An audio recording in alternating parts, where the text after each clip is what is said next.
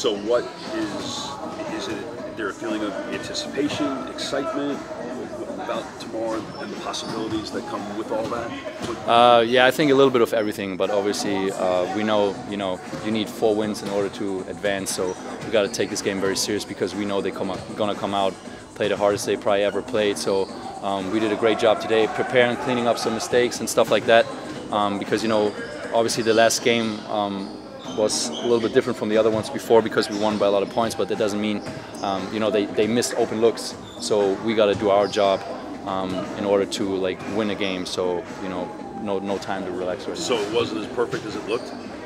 I think we did a lot of great jobs and we forced misses, but there were also a lot of open looks that they had, and if they go in, the game can go completely different. So in order to prevent that, you got to still do your job and come out there and work hard for your win. Most of you guys were here last year and know what happened there. How much do you draw on that, or do you reference it at all? We didn't talk about it at all, but obviously I think everybody who was here remembers that, and I think everybody who experienced that doesn't want this to happen again. So that's why we have to do our job and take this very serious. There's no time to relax, especially in the playoffs. They're a very talented team, especially offensively. We did a good job last game, but like I said, they missed a lot of open looks too, and they were the #1 offense in the NBA for a reason. So we have to keep playing the way we do, and then but we also don't want to dwell on the past. What happened. When you think back to last year, what is different? What's different in the mentality?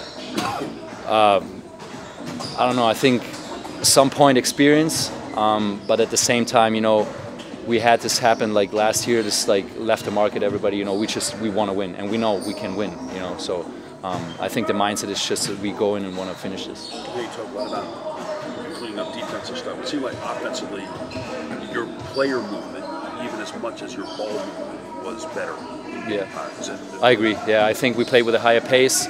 We got the ball over the half court a lot quicker, and that helps us to set up our fast break points and our offense.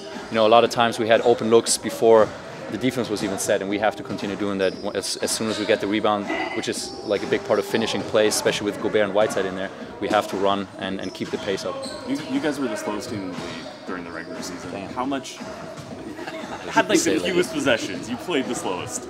How much of upping the tempo is on the ball handler, and how much is it also on you guys getting up the court, making the quick outlet to the guards? I think what really helped is when our other guards catch the rebound here and there too. Like Dodo, he just pushes it and sees what's going on, because a lot of times you can't always expect the same guy to push the pace. That's just impossible. So now that we have everybody crashing in and helping rebound, because they are so good at rebounding, Gobert and Whiteside, as I said, that gives other people a chance to catch the ball and just push it in. And if it's another guy every possession, everybody else has to run with them. So. Do you think that enjoys having that opportunity to show off his top end speed? 100%, yeah. I mean, he's unguardable in half court and open court, so I think he enjoys both pretty much, yeah. Showing off those Yeah, 100%. What was the biggest difference between games 4 and 5? You guys put Utah on the line 42 times in game 4, only 21 times in game 5. What was the biggest difference between games 4 and 5 in that respect? I think from our side, we were better in executing our defensive plan. We didn't give them as many free throws. We played with better pace on defense too, not just on offense. But whenever we had we read the situations good, so they didn't have as many attacks to the basket as before, and not as many open looks. Obviously, they didn't make their shots, but I think the biggest thing that we did was clean up the big mistakes that we had, and that lead to open layups and foul trouble and stuff like that. Everybody ready? Everybody healthy? Yeah. Everybody's ready. Everybody's healthy. Everybody came out of that last game clean. So had a nice practice, and now we'll head to Utah. When you get to a closeout game like this, is the message any different for you coming from a coaching perspective? No. For me, it's for our team is to continue. The only thing we did was force a game 6 up, to go back to their place and understand it's hard to win there. And they're a very talented team and well coached, and we got to hopefully put ourselves in a position to find a way to win on the road. Yeah, I know you weren't here last year, but did you bring up last year when the Mavs up 3-2? That's part of the conversation. No, we haven't. I think someone asked that question. We haven't talked about last year. We just are in the moment, talking about how we can get better on both ends of the ball in this series, and that's the only thing we've really been focused on. What does it do for a young team to get over that hump of finally closing out a series for the first time? Yeah, it's not easy, you know, to close out a series, and so you got to be playing your best basketball, and you got to continue to trust and believe in one another. And right now, that's what we're doing. This team's had a special ability this season to bounce back after losses and dealing with adversity. What about the character of this team has gotten them to that point where, after coming off of a Game 4 loss, where they can have that kind of performance in Game 5? Yeah, I think we talked about it. I think before the game is the journey we've been on. We've been in different situations. We've won games. We've lost games. And can we, you know, learn from those? And I thought, again, the character of this team is, you know, we found a way to win up there in Game 3 and put ourselves in a position to win Game 4, but we didn't get the W. But we came back home, and we still believe that if we played the way we have been playing here of late, that it puts us in a position to win. But you're never guaranteed to win, and we saw that with the last 40 seconds in Game 4. So again, we got to execute and trust and keep playing hard. What's a story or an example about how this team has been able to turn the page so well after losses, especially this last bunch of months? Is there a moment or a story that you think really illustrates how they're able to look ahead? I don't know if there's a story. I think it's just they've been together. They've seen the good and they've seen the bad, and you know, that pitcher mentality after you give up a home run is you got to throw the next pitch, and that's the way this team, I think, goes about their businesses. They all understood the position that, you know, that we were in, and we just came up short. There was nothing to, you know, linger in the sense of like talk about or debate what we could have done different. It's, you know, turn the page and get ready for Game 5, and I thought that's what they did. You guys going to be wearing black tomorrow? Black? Coach is, no. Guys just walking the arena, not bringing that back from 11? No. Because it was in black and white TV, so everybody thought we were in black. I was there live in person. Also, it was a little color. No, we're not. No one's wearing black. No black. They've run up a much higher number of free throws in their 2 home games than they have here. How much of that is a product of their home court advantage, I guess, or have you guys had certain problems that you can identify up there? Yeah, well, I think the big thing is rebounding the ball. Gobert had, you know, offensive rebounds that we fouled, and so again, we got to try to keep him off the free throw line. We got to keep a body on Gobert so he doesn't dominate the boards. How do you get Spencer more involved in the offense? He only had 9 points the last game. Spencer. Make shots. Get him involved, and I don't understand what he means. He only had like 8 shot attempts, 3 out of 8. In the last game? Yeah. I think we would all sign up if he only had 8 attempts and we have that type of win. So it's not about Spencer, the individual; it's about the team. So he's going to get the looks that he's been getting all series. He's going to make them, and hopefully in this next game. What has it been like to see the defense get to this point of being as dominant as you guys were last game, especially since that's been a vision all year? Yeah, I think we've talked defense from the start, and we continue to talk defense, and we rely on our defense, and that's pretty cool for the first year. And as we've gone, hopefully we continue to get better at understanding the different schemes. But I think the guys have really bought into playing defense, and our defense is going to be tested in Game 6. How much of that defensive performance the other night was kind of an illustration of what you've been preaching and teaching and kind of building all season? Well, it's not just in that game, but it's been all season. The trust of understanding what we're talking about and teaching as coaches, they're able to digest what we're saying, and those guys are the ones that have to do the work, and those guys are doing it at a high level. Obviously, you don't want guys to get outside of themselves when it comes to a game like this, a potential closeout game. In your experience as a player and as a coach, though, what's been the common thread for teams to be able to close out games in situations like this that you can communicate to your guys to get ready for this kind of situation? Yeah, that's the easy one. Just stay in character. Just be yourself. We're not asking anybody to do anything more.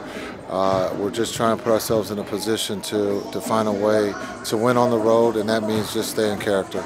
Is there a killer instinct to that, though? To, hey, you can sense we're right there, let's close it out now? Yeah, I've been around one of the greatest players. When he wanted something really bad, he didn't shoot the ball very well in that first half.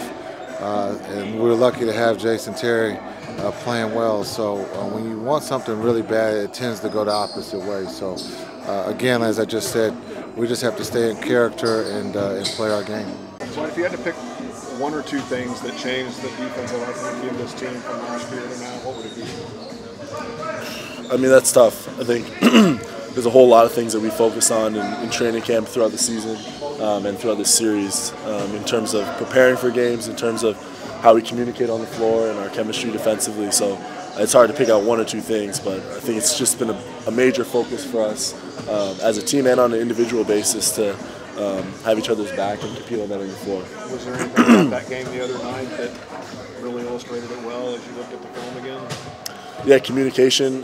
We followed the scout very well.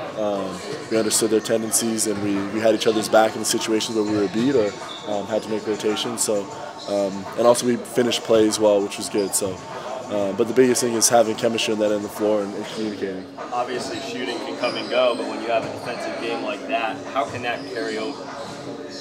Can you repeat the question? You know, shooting can come and go. You can have a great shooting game, you know, one night and the next night it can go away. But the defense, how can, you know, when you have a performance like you guys just had, how can that carry over? I mean, hopefully that's something that's consistent throughout. I mean, that's effort and focus, following the game plan. Obviously, there are great players on that side, and they're going to make adjustments, so we have to be prepared for those things and try to do our best to be imaginative and see what they may come at us with, but it comes down to just focusing on us and our scout and doing the same thing as far as effort and communication on that end of the ball. For those of you who were here last year, what did you learn about how to go about closing out a series and just kind of what it takes when you're up 3-2 to be able to hold that final hammer down? You say from last year? Yeah, from last year, having the 3-2 lead and not being able to close out. What did you all take from that, do you think, to make this time different? Right now we're focusing on this one game we have and competing to the highest possible level, and that's every single possession. So defensively it's going to be huge for us going into their place. We're going to have to limit their possessions and make sure we're finishing plays and continue to communicate the way we've been communicating and have each other's back, and that's our focus going into tomorrow. So is last year something that you reflect on, having been in this position before, or is it legitimately just straight looking forward and not thinking about that experience? I mean, there's been a lot of experience we've gone through as a team this season that we've taken a lot from and we're learning from, and a lot of experience even in this series. So like I said, our biggest focus is going to be going in there with the defensive mindset and letting our offense kind of feed off of that tomorrow and being prepared for whatever it is that they have prepared for us. Jason Kidd talks about staying in character as a team. What does that mean to you personally? What was the first thing you said? Sorry. Jason Kidd talks about staying in character as a team. What does that mean to you personally going into a situation like this, knowing what's on the line going into Game 6 tomorrow night? I mean, it means just that, staying in character. We've done a lot of things to get to this point. In all of our roles, we've tried our best to be consistent, and that's something we're going to continue to do. And the effort has always been there. It's going to continue to be there. And knowing where to be, when to be there, and have each other's back is going to be key going into tomorrow. Maxi mentioned the increased tempo that you guys are trying to play with. How much of that is on the ball handlers, and how much of that is on the rest of the team, whether it's you rebounding and outletting or just getting down the court? That really comes down to the full team getting stops. I think we have skilled enough and athletic enough guards to run off of makes, but it's a lot easier and there's a lot more momentum when you run off of a miss. So if we can limit them to one shot and we can crack down on their bigs that have done a tremendous job of creating problems for us in that department, if we can hold them back and have a numbers advantage even when they're down on that lower side of the court, it's a lot easier to get out and run. You've put a lot of time in against Rudy. What did you think when Spencer went in and threw down on him like that? It's a big play, big momentum play. He's a great shot blocker, so you got to pick your spots, and Spencer saw an opportunity, and he felt bouncy, so he took advantage. How easy is it to just sort of lose yourself in the moment and just play the game as opposed to understanding what's ultimately at stake here? I mean, just from the standpoint of you're out there playing whatever game this is, game 6, okay, but knowing that there's so much more that's there if you win this game. To think about, to not think about the external and just deal with the internal. Yeah, we're not really playing with ifs.